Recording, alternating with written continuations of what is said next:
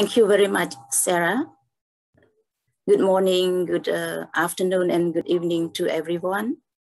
My name is Farina So, a Principal Deputy Director of the Documentation Center of Cambodia, a research institute that works to document the Khmer Rouge atrocity that took place in 1975 and 1979.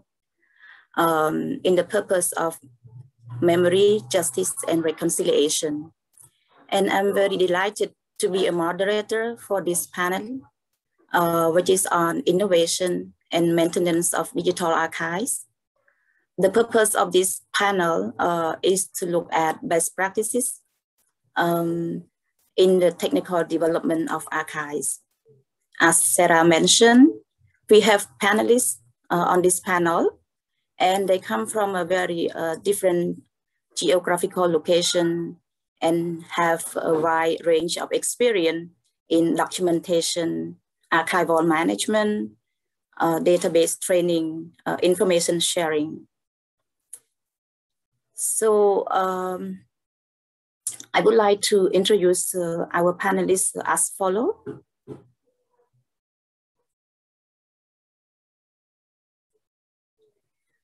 The first one on the list is Yvonne Eng.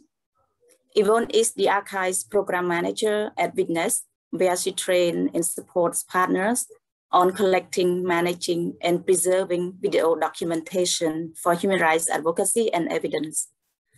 She also develops training resources related to archiving and preservation. She is currently an advisor for the Memory Lab Network and Open Archive. Our next panelist is Oscar Montiel. Oscar works for the Engine Room, an international organization that helps activists, organizations, and other social change agents make the most of data and technology to increase their impact. He is specialized mostly in facilitating human interactions to develop technology and processes of better governance through open data. Recently, he has worked with the Centro de Estudio called CELS, an organization in Argentina that has been documenting and archiving since 1974 to the present by assisting them on creating Valencia Policial.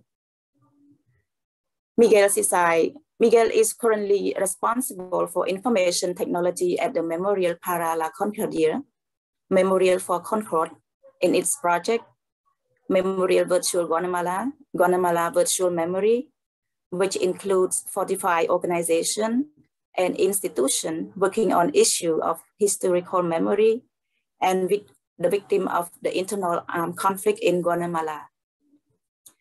Our next panelist is Nicola Mokrovic. Nicola has been working in Documenta, Center for Dealing with the Past since 2010 as archivist, data manager of the organization Archival Records and Collections, and as a researcher on project of human losses in war in Croatia in 1991-1995. His professional interests include accessibility of information and developing the mechanism of transitional justice. Last but not least, Nisai Hong. Nisai is the director of Tuol Sleng Genocide Museum in Cambodia. It is the memorial site of S21, Interrogation and Detention Center of the Khmer Rouge regime. He has progressed from an administrative to local tour guide to chief of exhibitions and research at the museum to the director there. He has worked on developing mobile exhibitions that visit several schools across Cambodia. So welcome our panelists. And what I would like to do is, for the first part of the panel discussion, I have specific questions for each panelist. And if you could make your response within 7 minutes, that would be great. So the first question would go to Yvonne. So given your long-term experience in archival management and training at Witness, What are your strategy and procedure in training partner organizations to collect, manage, and preserve video documentation to protect and defend human rights? Thank you so much for the question, Farina. It is amazing to be here with all of you. I'm so happy to have been invited and included, so thank you. Just to, before I give my response, just a little bit of background for context. So what we do at Witness is to support mostly grassroots organizations and activists who are using video to document human rights violations for evidence and advocacy purposes. So as part of that, we conduct archival trainings, and those range from one-time 3-hour workshops for mixed audiences to longer multi-day intensive trainings with a single partner. So the shorter trainings are usually done, for the purposes of network building, knowledge sharing, supporting our peers, whereas the more intensive trainings usually take place in the context of a longer term partnership with a group that we're supporting on other aspects of their advocacy work. So the archiving and preservation is part of the approach to helping them achieve their advocacy goals. And so we might provide other resources beyond just training in that kind of situation. But onto the question. Yesterday we were talking about in all the panels how organizations may have multiple overlapping needs. So it's not just funding, it's not just training, it's not just technology.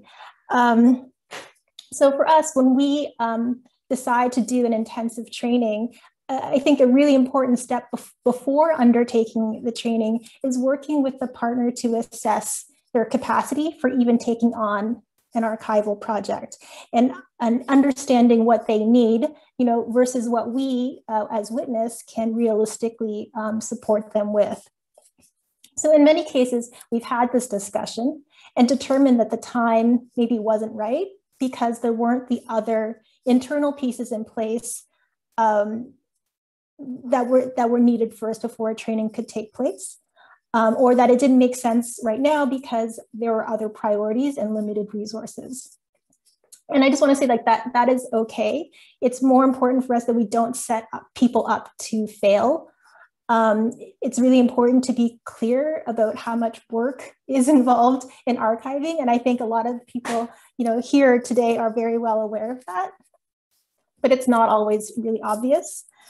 And to be clear about how much support beyond training that they can expect from us or that we can help them find from other sources.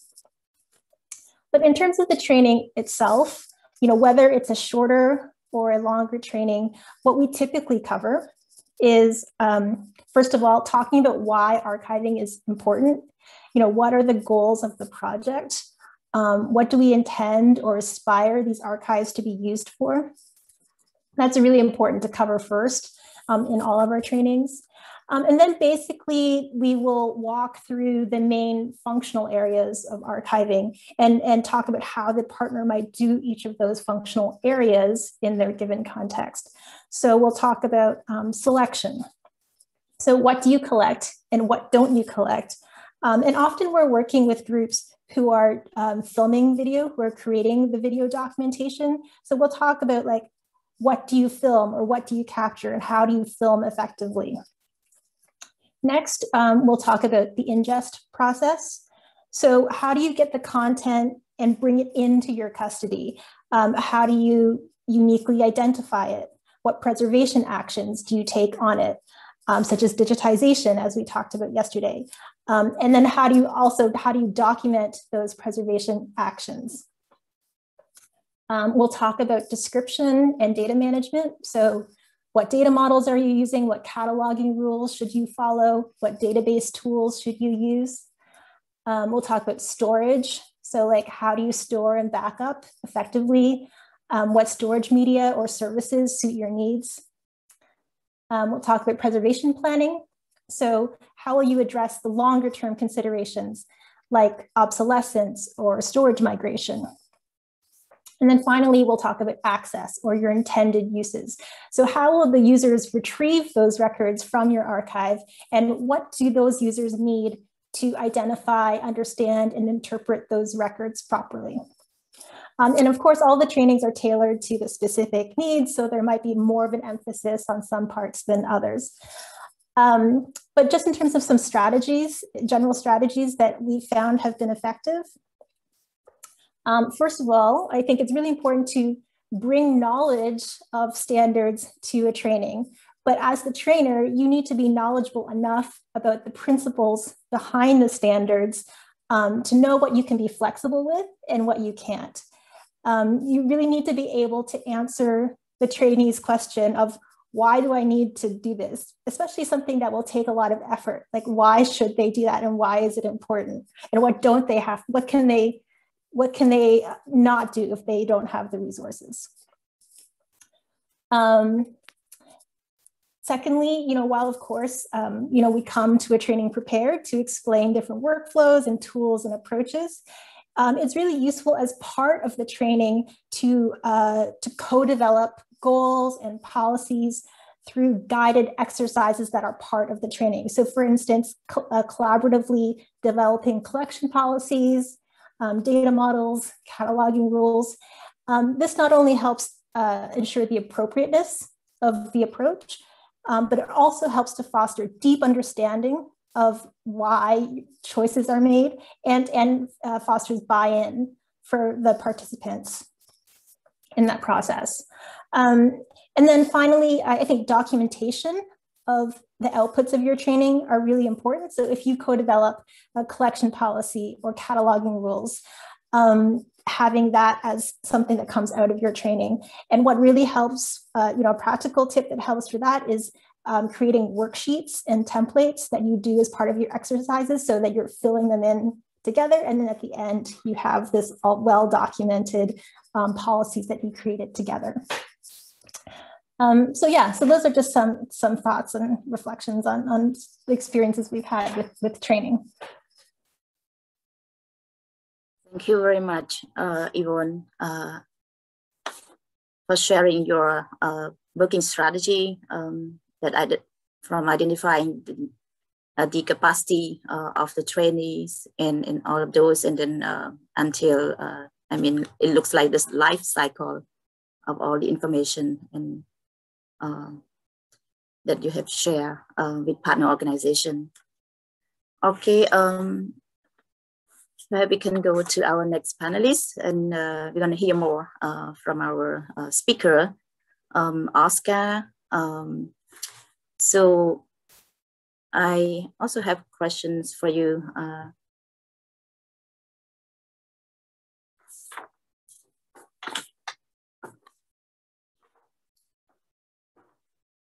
So as a regional specialist in facilitating human interaction to develop technology and processes of better governance through open data at the engine room, how does your organization help civil society in developing their database? And what kind of innovative approach that you have taken in your work? Thank you. Thank you, Farina. And first of all, thank you to all the organizations who are hosting this meeting. It's really great talking to all of you. So yes, I will talk to you a little bit about the process of supporting the Centro de Estudios Legales y Sociales, CELS, in Argentina through the Engine Room's Matchbox program.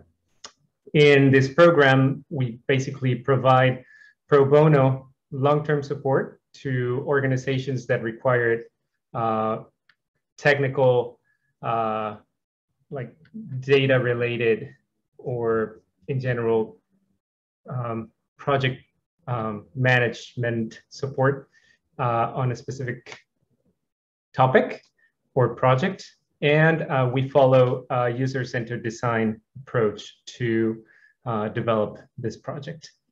And to give you a little bit more context about this particular project, this archive or this database was born because there is a deficiency on production and access to official criminality statistics in Argentina. especially those related to security institutions. So in 1996, the cells started building a database that watches cases of police violence where there is at least one person injured or killed. The source of this archive are published news from major outlets in the country, but sometimes they use other sources in case there are none in these major outlets.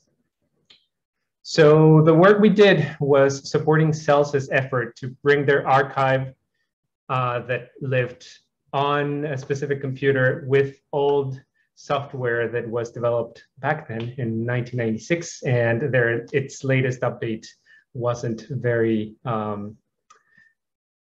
it happened a long time ago as well. So the challenge was bringing that archive into an online and open source platform. Shout out to HureDocs for building OWASI. And the question from the beginning was how to bring all this data that was very well established into a new structure while maintaining the methodological soundness that CELS has developed over the years and make it work as a new online platform.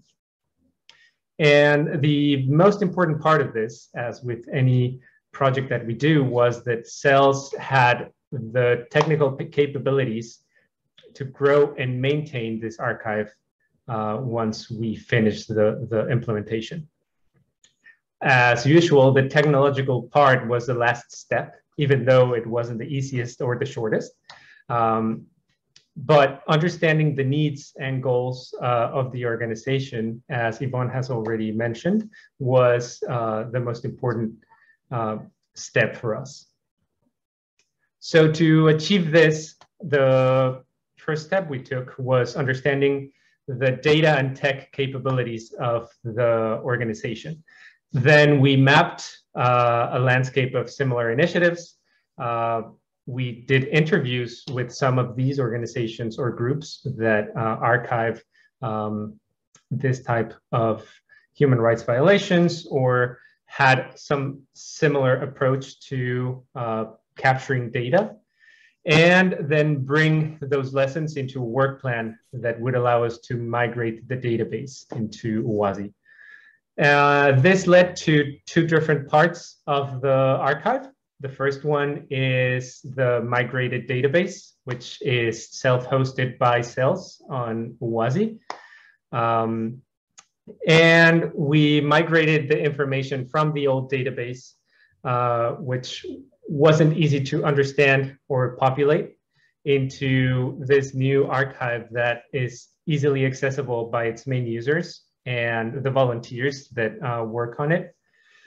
But it will also allow CELS to maintain the second part of the project, or the second element of the project, which was a public-facing website called Violencia Policial, or police violence, which shows statistics about people who have died due to police violence, but also takes a step further, not just showing the data or statistics, but shows information and life stories of victims of such violence, and covers important topics like police femicides.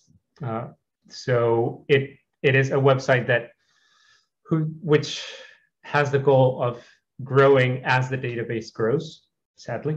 But the idea is to keep using this data for the reports, publications, and research that they already do, both internally and externally, while also pushing for better protection of human rights and the implementation of policies to reduce violence in Argentina.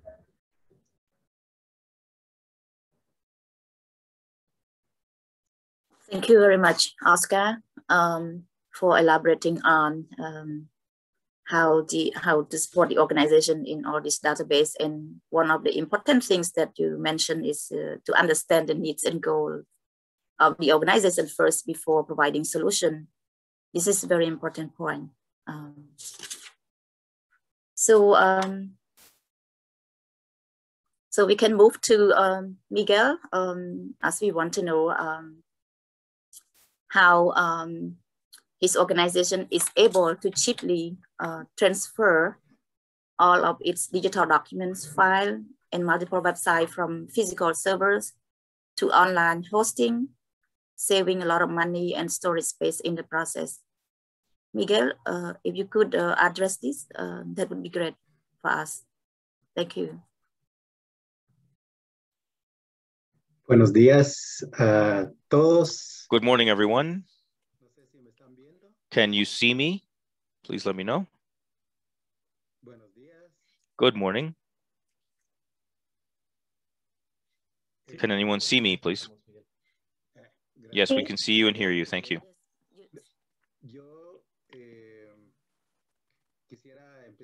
I would like to start off by explaining that the Memorial for Concordia for agreement in Guatemala was born in 2010 and is dedicated mainly to projects regarding historical memory in regard to the armed conflict in Guatemala, which lasted 36 years.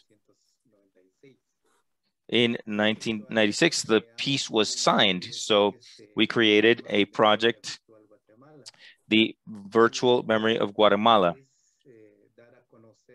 which the purpose of which is to disclose the events that happened during the internal armed conflict. We, at the beginning, tried to use physical servers, pertaining to your question, to store the information that we were accumulating and collecting from organizations that had to do with historical memory in Guatemala.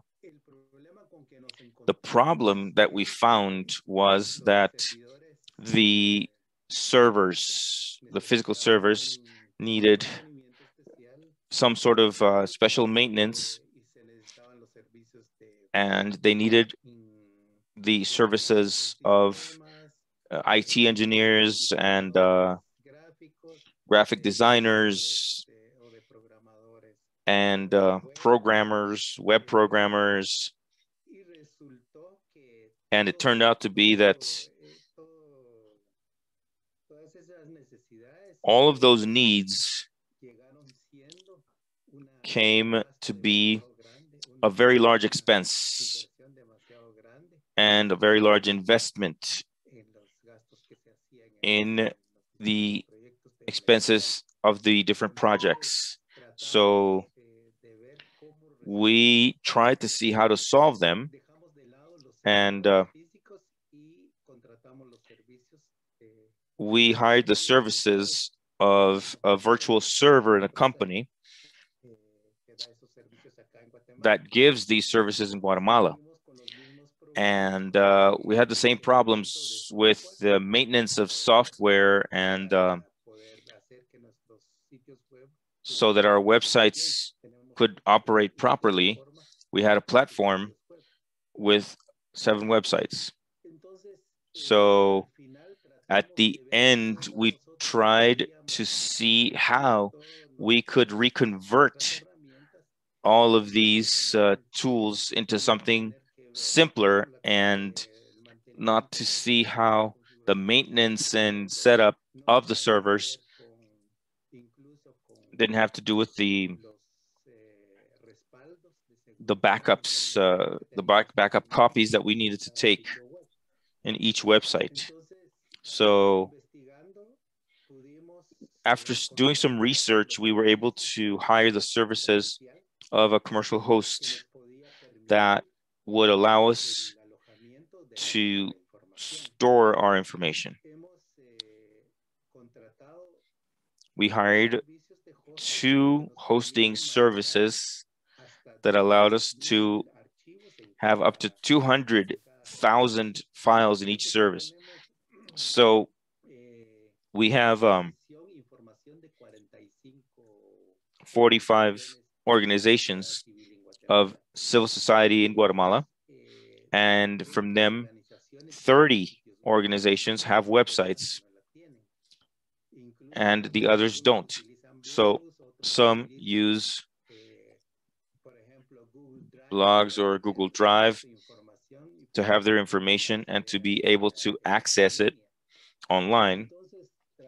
So we tried to migrate, and we did it with our websites, to these hosting services that were hired, and we were able to do it ourselves, designing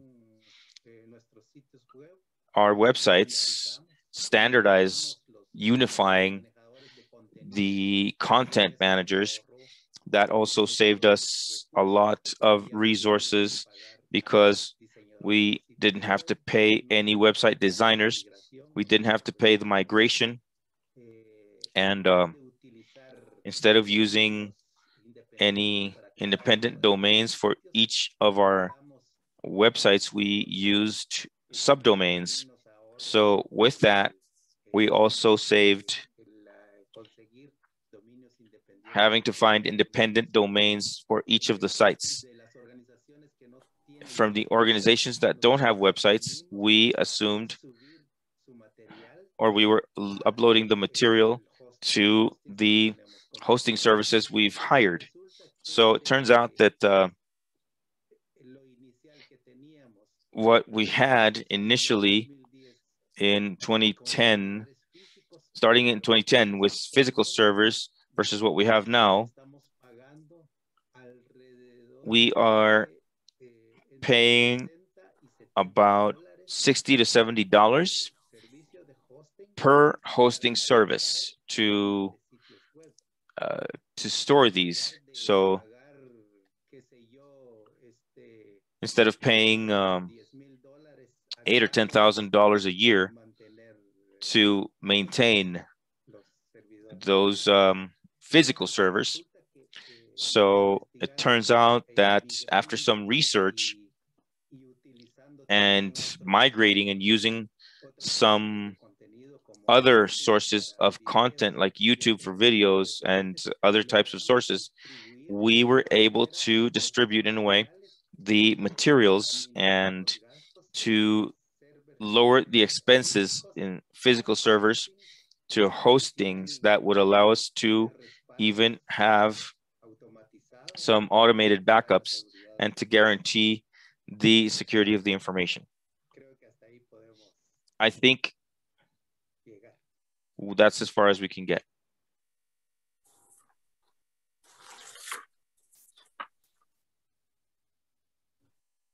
Thank you very much, Miguel. So this really adds on to what Yvonne and Oscar have mentioned about the needs and goal, not only about the needs and goal and capability of the organization and solution, but also cost effectiveness that you have thought of and then already work on that, and it works well. And I'm sure we're gonna have a follow-up question on that later. So without further ado, I would like to go to our panelist, Nikola Mokrovic. So Nikola, as a documenter or Center for Dealing with the Past, document war that took place in Croatia between 1991 and 1995, and given your experience, could you talk about your archival services and conceptual problems surrounding archiving? Thank you. Farina, thank you. Hello, everyone. My name is Nikola Mokrovic. I come from Zagreb-based or Croatia-based civil society organization called Documenta. Documenta was established in 2005 as a documentation center, which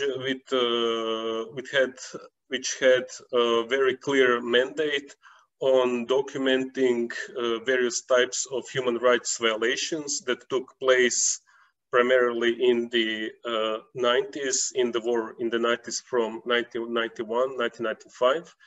And since its beginning, Documenta was part of a larger initiative for documenting these gross human rights violations because of the nature of the conflict in Croatia, which was not, we couldn't say it's a war for itself, but it was the war for the dissolution of Yugoslavia, and included, and that's why includes other countries such as primary Serbia and Bosnia and Herzegovina. So at the beginning, Documenta's work was pretty much, how to say, facilitated and supported by other similar initiatives and similar organizations in the region. That was especially important because of the fact, because of the nature of this conflict, data, documentation sources, which are have huge importance in documenting, for example, human losses, which is our, we could say, the most important project. They are not all in Croatia, okay, but these sources are, we could say, exist in other countries, primarily Serbia. And we could say that organizations which are making this network are actually bridging the gap between this cross-border gap in the sense that we are primarily interested in establishing the fates of the killed and missing persons. And we are, how to say, devoid of any special political considerations that go with that, because establishing the fate of the killed, of missing persons is often, we could say, it's not a rational process due to our respective political elites. So we are primarily concerned on the and gather the records that were created during the 90s, but actually our, how to say, the scope of our archival records as total goes back to the beginning of the Second World War, because through various programs we gather various kinds of documentation.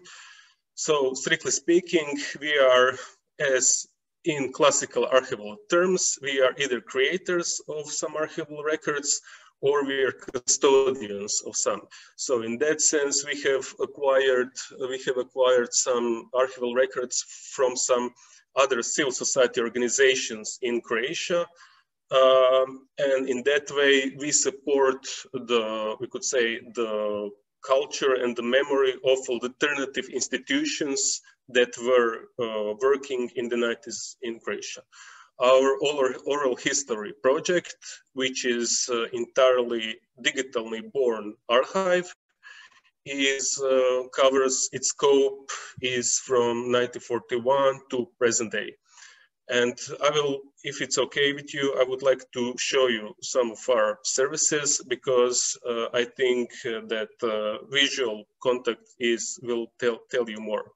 But so in that case, I would just, how to say, follow up on what people before me were saying. We have extensive, how to say, knowledge and know-how that was created by us, by consulting like the good existing practices, and it also deals with physical records as much as it deals with the digital records. So actually what we as Documenta was set up in 2005, and I started working 5 years later. Actually, the biggest task was to ensure the transition from the paper-based workflow to digital-based workflow. Okay, so in that sense, we were creating, we were pretty ambitious at the time, and we were creating lots of our services like databases and document management systems, which were specifically tailored for us, okay? And of course, there is always this cost-benefit analysis, which of course should always encompass the long-term sustainability, but that's a separate story. And another thing is that we also understood in one moment that we are not physically able to gather documentations from other organizations, but we should also start, how to say, a program of training of the other civil society organizations. And in that sense, we have published several manuals for archiving for civil society organizations, and we held a few trainings. And what is especially interesting, we entered a few collaborations, like few collaboration projects, which were entailing building a small-scale digital archives. So, and if you're okay with that, now I would share my screen with you.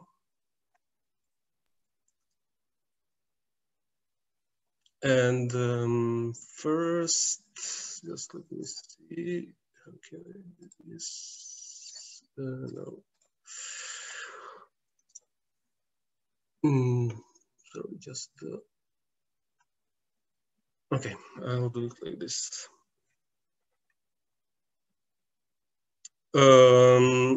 First, regarding our database on the fate of killing and missing persons, the aim of this project is to create the name list of all the people who were killed or either which their fate is still unknown. And this is, we could say, archival system. Like this is a front end of our repository of the names which have been confirmed. And basically, here is the data from 3 organizations at the moment. One is Documenta, other is Humanitarian Law Fund Belgrade, and other is Humanitarian Law Fund Center from Pristina. And it was, this system was designed in a way that that the victims can be searched either through the name list, okay, through some typical categories, or they can be accessed through the map, like where the map serves as a sort of a filter. And at the moment, this database only it contains some clusters of data. As far as Documenta is concerned, the data presented here is only experimental. It's dummy data. And behind this, the system which actually holds the data looks something like this. Okay, so this is the typical, we could say, file of individual victim. As you can see, the data structure is pretty much developed. I think that in total we have around 80 values that can be entered. This is like the full record, and we publicize only like the basic set of data. And this is part which is DMS. So this is the part of the database which basically holds the documents and their metadata.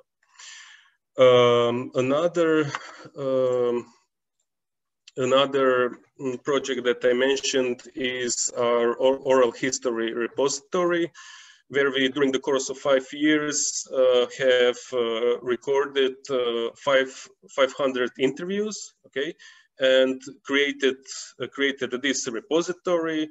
which allows multiple layers of annotation. So it has each video, each testimony has its own basic description. First layer of annotation are the subtitles, which are both in Croatian and in English, and it also allows annotation with chapters. So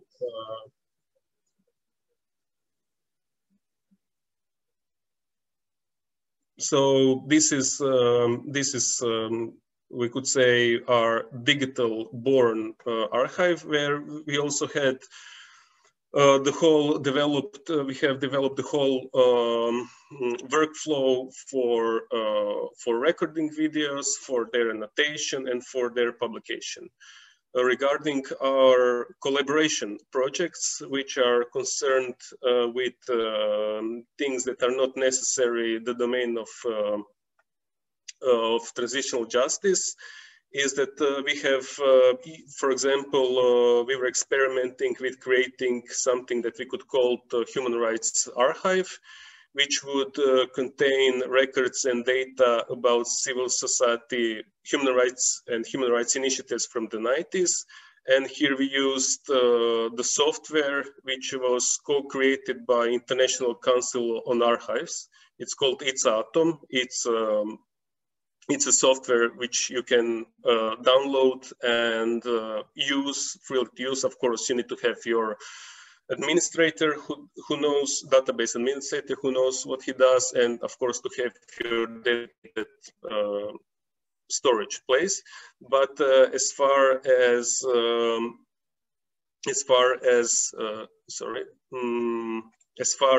standards and cataloging, this is well, we could say ideal solution for the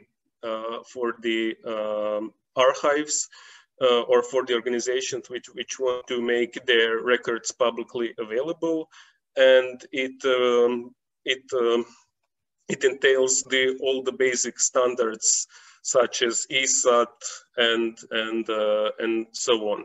And it's pretty straightforward because it at the same time it allows metadata creation and the holding of the actual records. Next thing that what we did was which we were working on is collaboration on digitizing some independent newspapers and magazines from the 90s. Here we were working with Monoscope, which is like public repository for independent culture. And this was the process which also entailed creation of metadata, actual digitization of this magazine, and the whole process of post-processing and so on. And it's also, that says, pretty very simple and very simple to use. This is, for example, a small archive that we created while respecting all the standards of description, but it is a small, how to say, repository with exclusively one focus on one famous journalist from Croatia from the last century. This couldn't be called a database, but it's only a normal web page which contains some basic data. So then this is also one collaboration project which we had, which has been hosted on the Memory on the World repository. And this was interesting case because we used a repository which is primarily by its structure of data, primarily supports books. We use it both for books and for the primary sources. And one more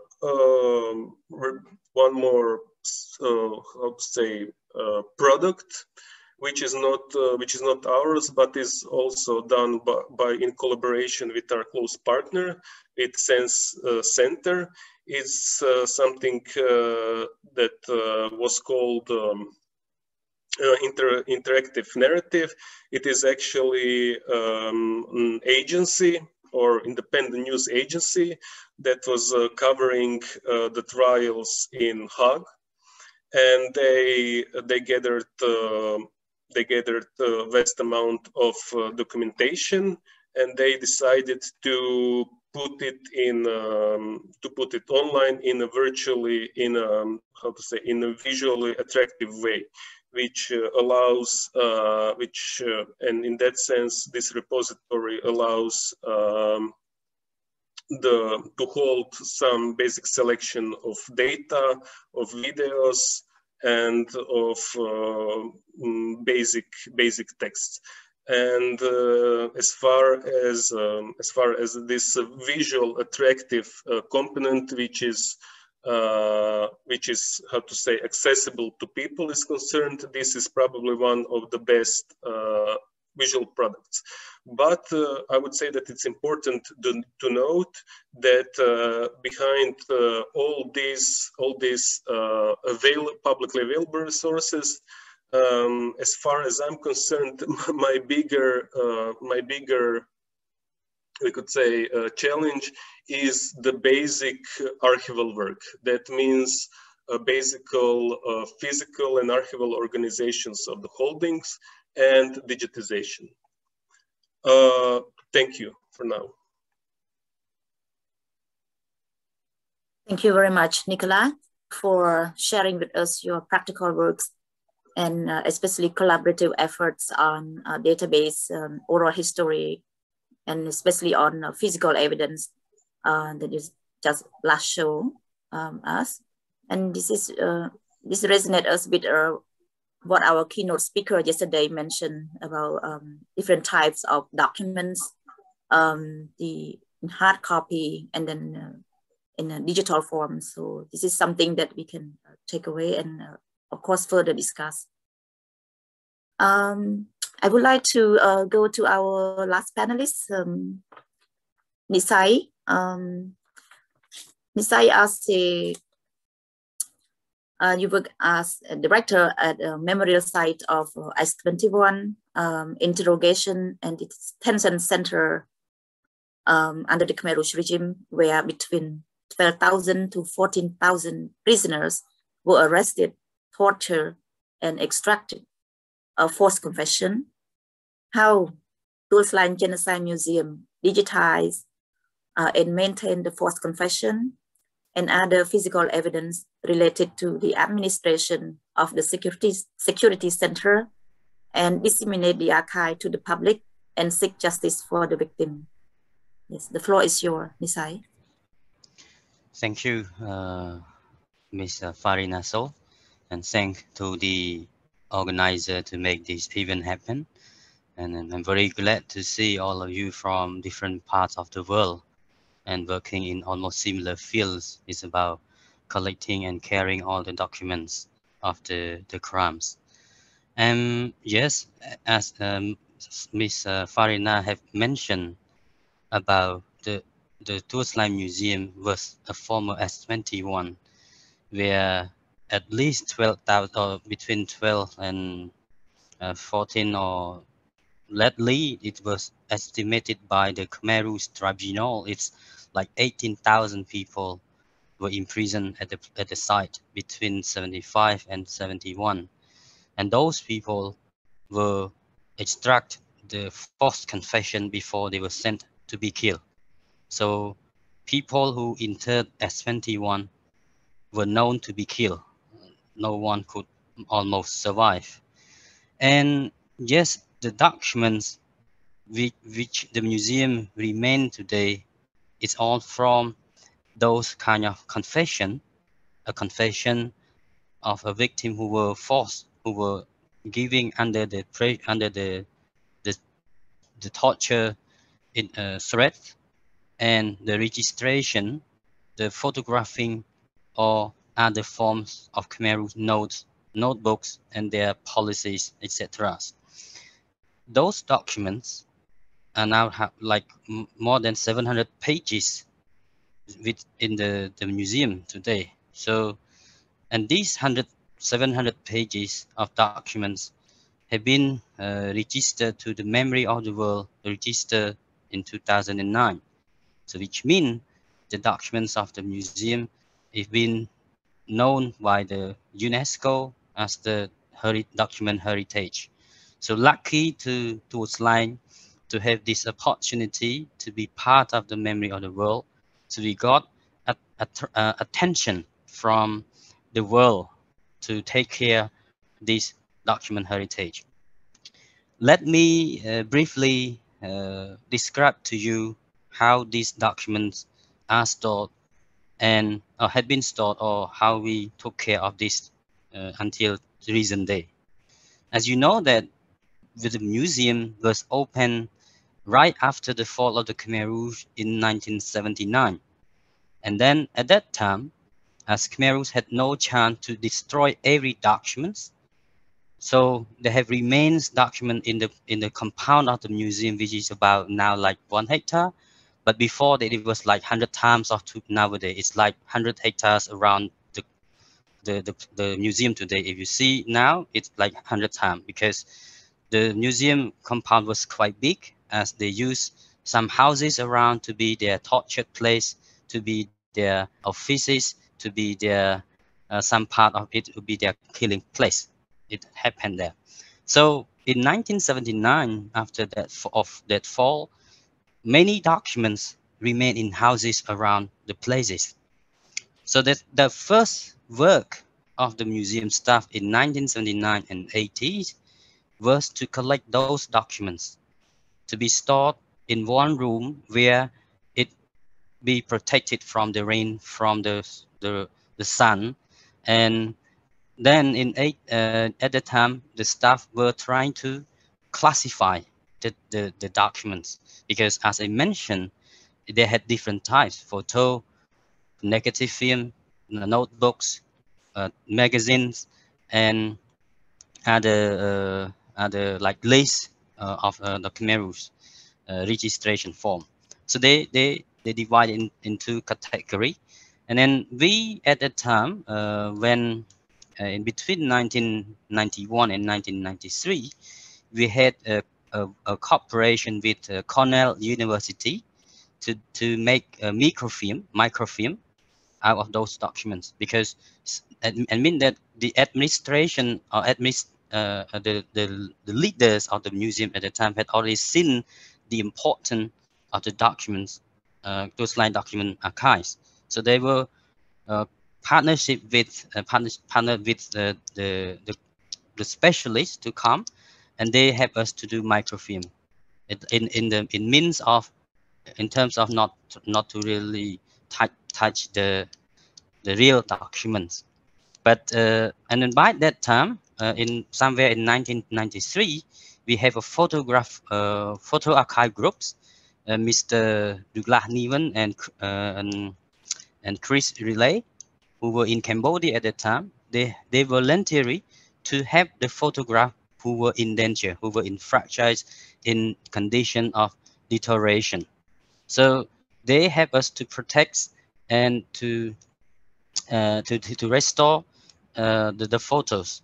So, and they were allowed to have 100 photos to use as an exhibition and to publish a book where you can find the name of the book was Facing the Dead.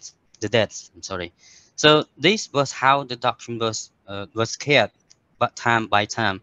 And later on, in 1993, we have another work with Yale University. I think it's also related to what DigiCam had done. It's like a starting point of doing making the database of genocide prison places all around the country.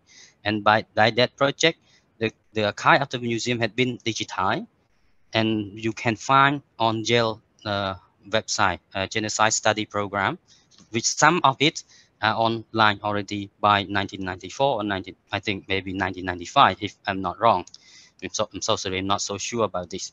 So it was year by year, but unfortunately, after Yale project, the museum seemed, I'm have to be honest that we still have a lack of capacity of the museum staff, because most of us in 1979 and 80 were recruited.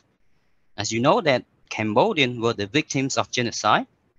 They survived from the genocide, and how come they want to work for a former crime site?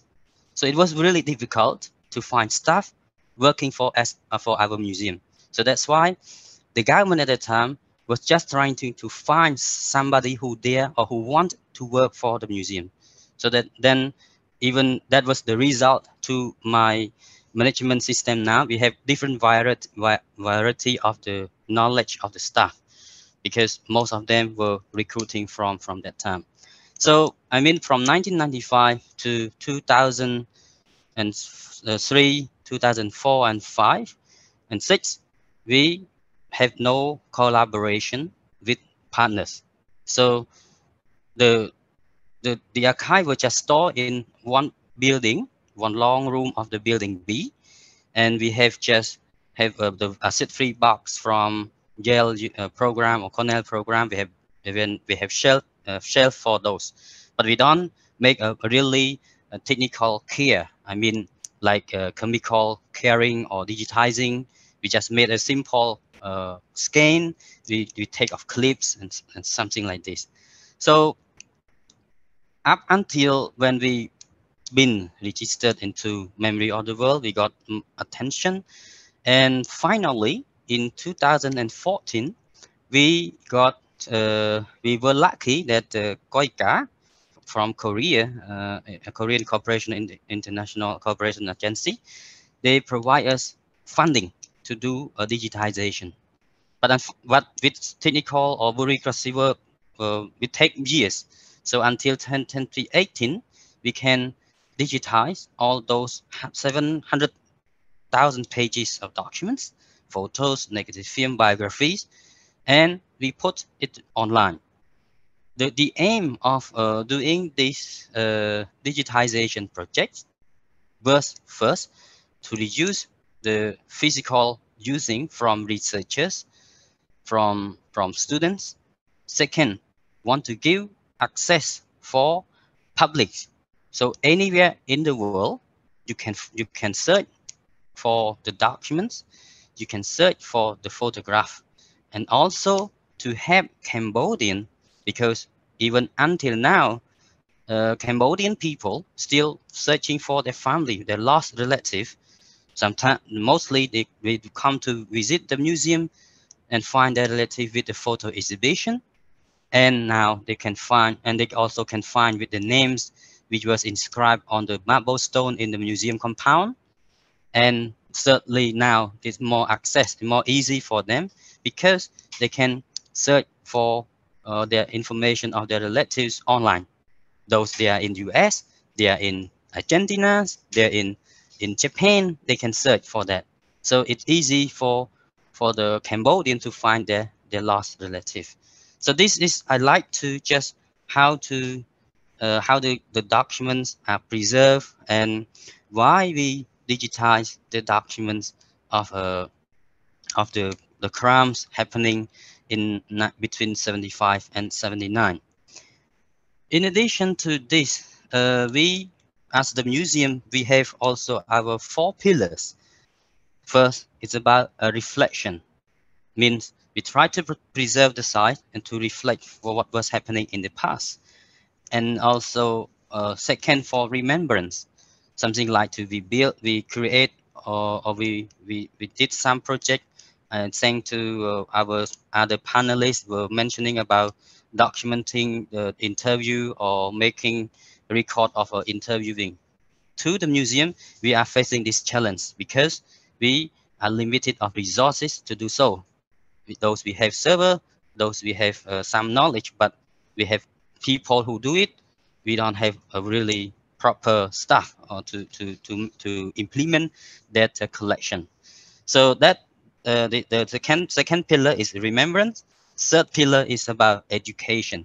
So that's why we design different activity to provide to students, to younger generation. Like me, but before coming to this place, I was also working like Mrs. Farina was mentioning. I'm happy doing that because sharing is things that I want, and especially about the story of crime to prevent not to be happen. And the last pillar of the museum was healing and justice. We are not, again, we are not in the expertise of healing the traumatized. We are not in the expertise of, or we are not the an institution who authorized in finding justice for the victims, but we can support them. Let me tell about how we provide or how we find justice for the victims. Since the start in 79, I think you may have known something about the People Tribunal, People Revolutionary Tribunal in 1979. It was happening between 15 and 19 August 79 to trial Ieng Sary and Pol Pot, the leaders of the Khmer Rouge. At the time, we also provide some evidence from the museum, and we have the survivors from the former S21 to be part of the trial. And then lately, or I would say recently, especially in 2007, when we have already had agreement with United Nations to create a Khmer Rouge tribunal in Cambodia, or we can say extraordinary chambers in the court of Cambodia to trial Khmer Rouge leaders. So the first person to be trialed was the former chief of S21, Kang Kik Il, alias Dutch. During his trial, the museum provided many original documents to trial against Dutch, because that was the most important and the most authenticity document who Dutch cannot deny. It really happened, and then it was showing the crime of Dutch. So this is how we try to seek for justice. We support, we help, we collaborate with partners, and we still open for collaboration in terms of healings, in terms of remembrance, in terms of education and reflection. But I have to be honest to you that I'm not expertise in digitization. I'm just working in general terms. So if you have any question, would you mind if I share my screen to show you my website so you can see, like Nico said, something visual is more easy. Yeah, please go ahead, Nisai. Thank you. Okay, so I'm sorry, this website is a little bit big because it contains many documents. Let me first go to this, and you will see.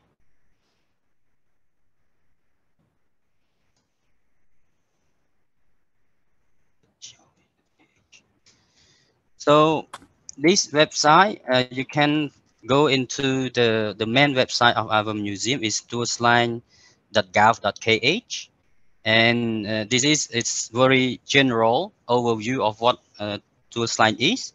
And then you can go to the manual archive here, if you can see my screen, archive. So here you can see different. This is how it looked like in the former archive rooms. What I mentioned is the wooden shelf.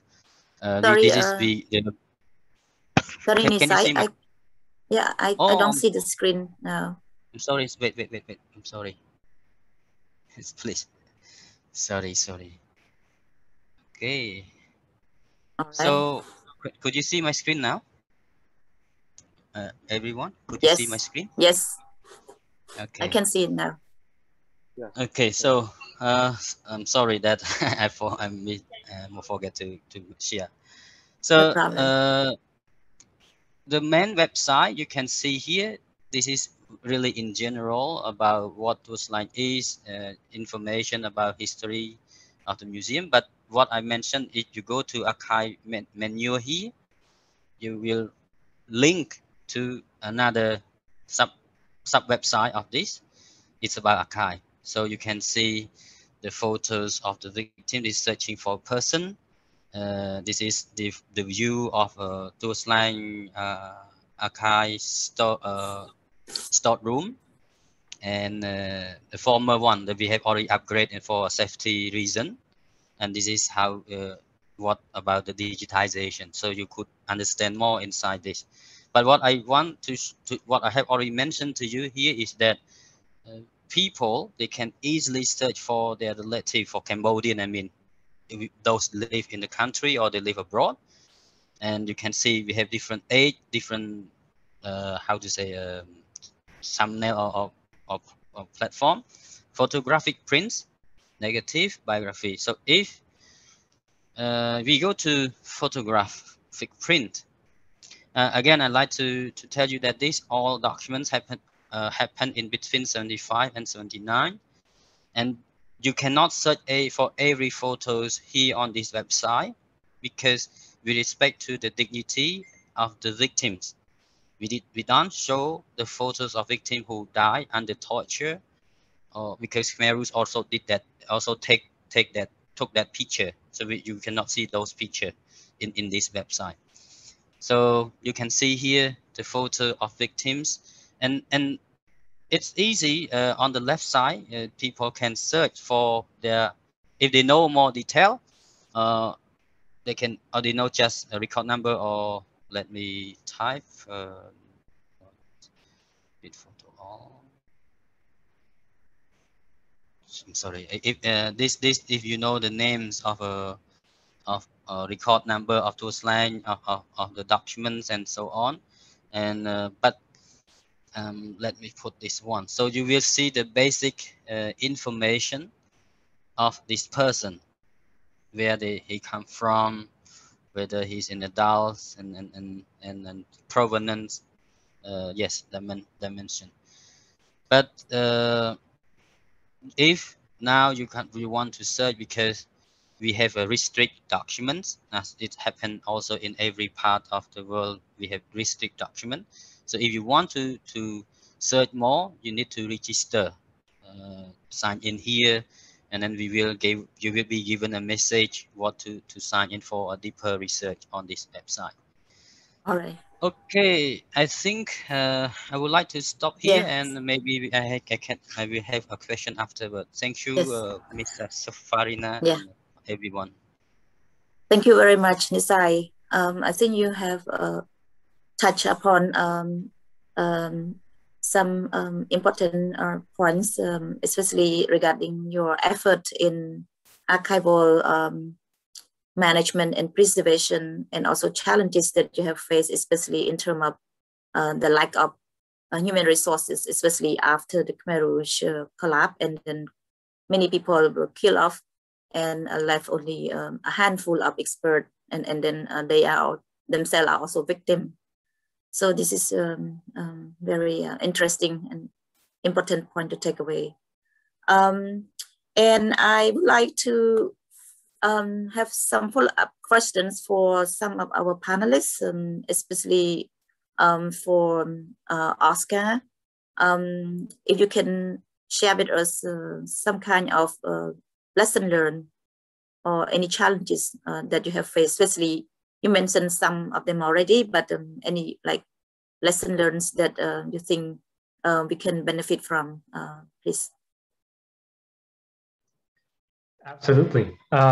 So really quickly, I think the first lesson would be always think about who is your user and what they may want to do with your information. Because maybe it's a very small group that is building the archive just for research. Maybe there is something that will go to the public, like we saw with the museum, right? And maybe someone will benefit from making it very accessible. Sorry, I cannot hear. Oh, can you? Can you hear now, Nisai? Hello? You, Miss, but I don't hear. I can hear Oscar well. Maybe something wrong with the microphone, but we can hear him. We can hear Oscar. Yeah, I can hear also. Yeah. Oh, maybe the problem with my internet then. Yeah. Probably. Okay, sorry. Please. Okay, Oscar, please go ahead.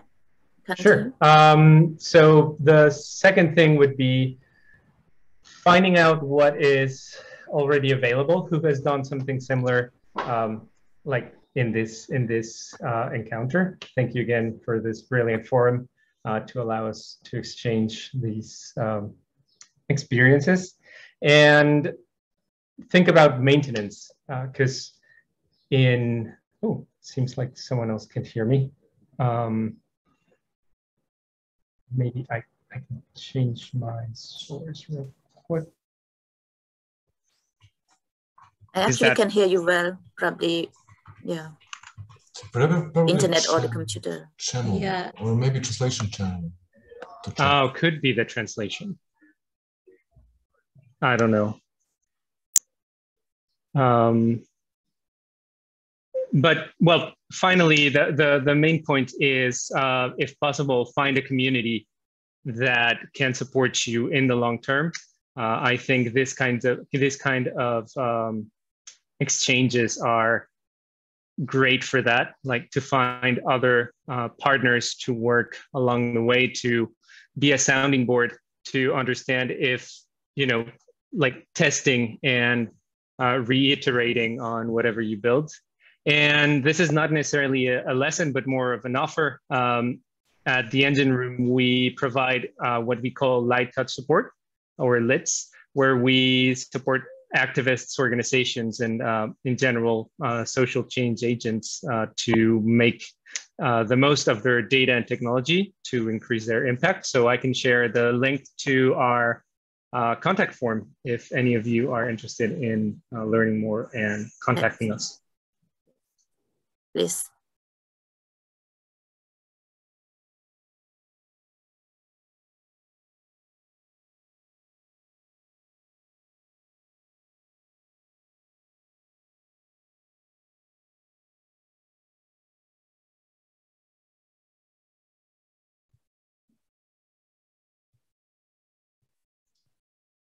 Okay, I've shared the link.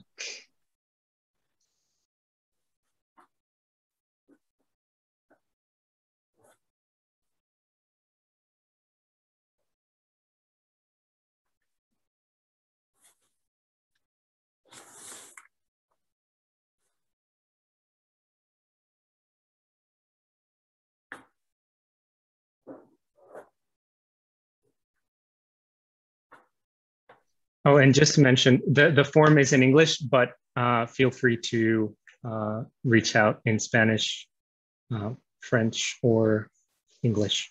Either is fine. All right. Thank you. So anything else you want to add, Oscar? Or? No, just thank you again to everyone who attended this session. Thank you very much. So maybe to Yvonne, if you have anything to add to what Oscar has said, anything particular from your organization? Sure. Yeah. I mean, I would reinforce Oscar's point about the difficulty and the importance of maintenance. I think the people on this call are very familiar with those challenges of migration, of reformatting, of all of that. But I think that's something that's overlooked when people are coming to this kind of work from not having done it before. But in terms of like a lesson learned, we all have limited resources and we work with groups of limited resources. I think an important thing to share is that preservation is not all or nothing. It's okay to do what you can now to deal with immediate threats and then do more later. To think about preservation as an ongoing process and not a one-time action. But I think, and to add to that, a very important point, as Gustavo and Alberto also said yesterday, the importance of proper planning. So making sure that, even if you can't take all the steps now, understanding which steps you do have to take now, so that you can preserve your ability to preserve later. So for instance, people might not have resources to do extensive cataloging now. So focusing on collecting the key provenance and chain of custody information that you can't get later, and then dealing with things like subject headings or access points for users later on. I think it also means having good documentation of your workflows, choosing interoperable tools. As Oscar said earlier, also choosing tools that your organization has the skills and the ability to maintain. And thinking about long-term needs. So if you're using a spreadsheet instead of an elaborate database, you still have to have a good data structure, and you still have to be choosing a tool that will allow you to export that data later so you can migrate it into your fancy new database when you do have that capacity. I think those are the main things that I'd want to share. Thank you very much, Yvonne. These are great suggestions, and I'm sure that most of us learn a lot from this. Same thing with Oscar. And to Miguel, do you have any recommendation, especially you talk about the transferring of data and all this innovative approach to maintain cost effectiveness? Any lesson learned that, or any recommendation for other organizations that want to pursue the same goal as you have done? I think that one of the main ideas that might help from our experience is that you do have to initially define what the purpose is or what usefulness that digital archive might have.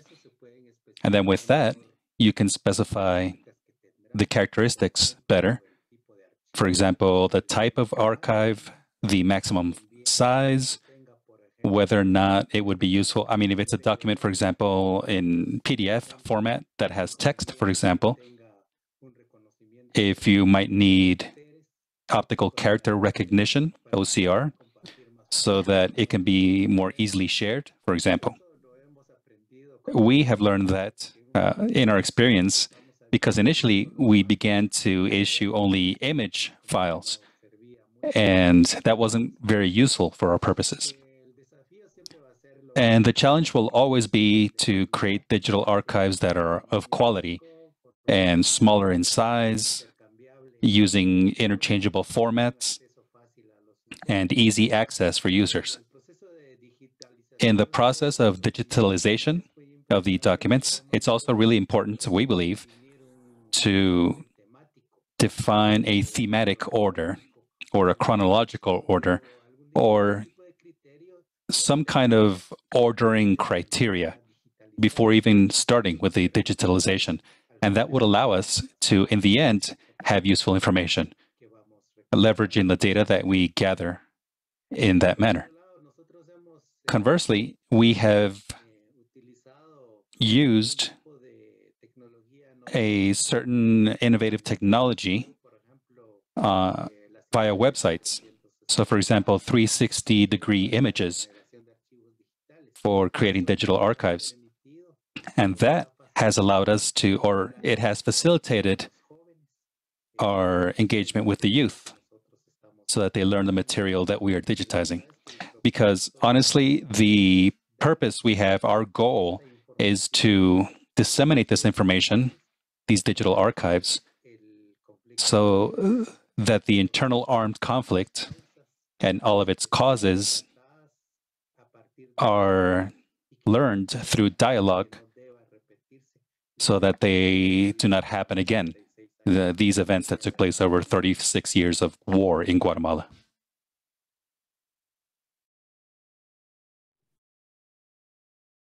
Thank you, Miguel. So I feel resonate with what you have mentioned about OCR. this is something DCCAM is facing, and then we are also trying to find a solution. And we'll hear from other organization or participants. And to Nicola, if you can share with us your next step and make it short about what your next steps are. So that would be great.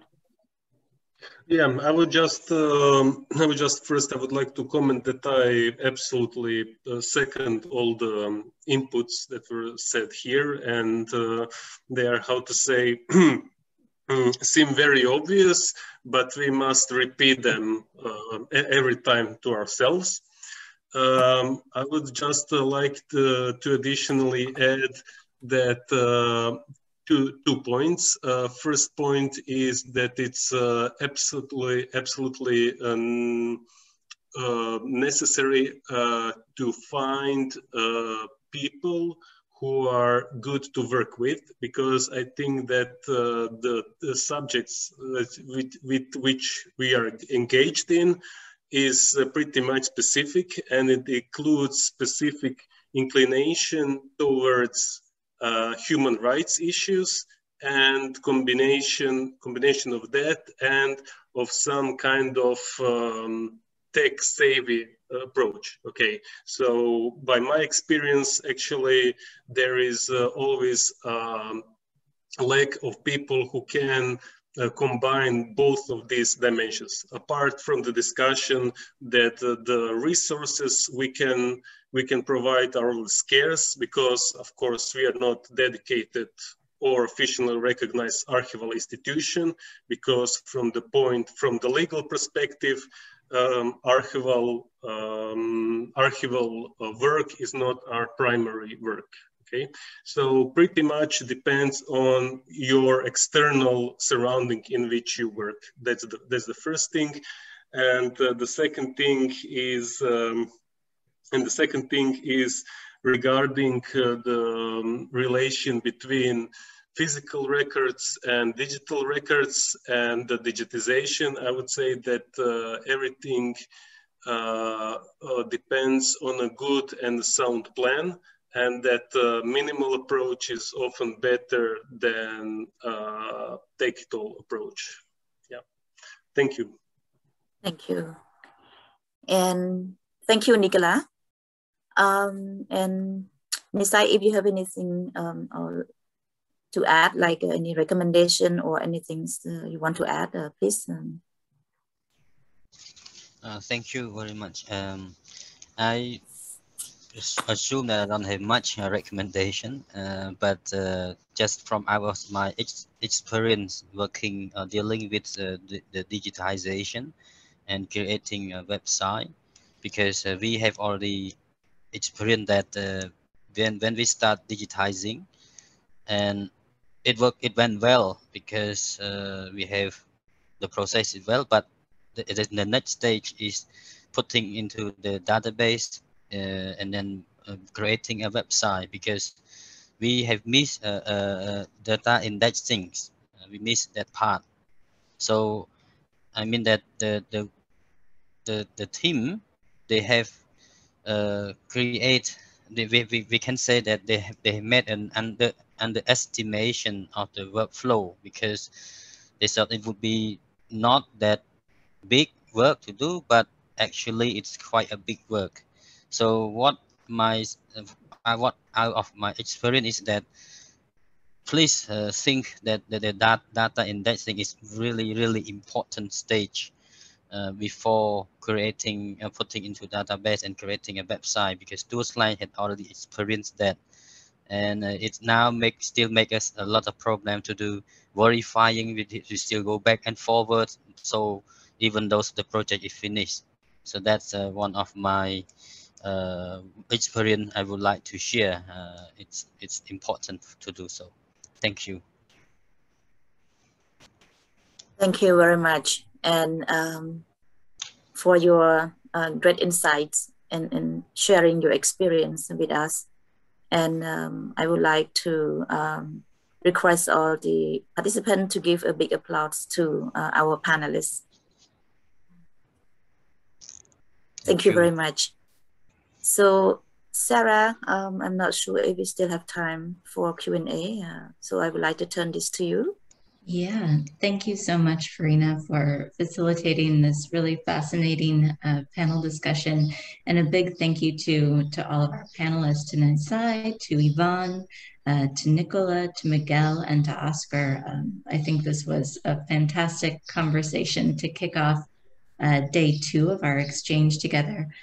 Since we've been connected for a little over an hour and a half at this point, I'd like to suggest that we take a short break, and then we'll come back and we'll have time for our second panel discussion as well as a Q&A after that. So I hope everyone can get some water or tea and a stretch in, and we'll come back after the break at 45 minutes past the hour to resume our session. Thank you again, Farina. Okay, thank you.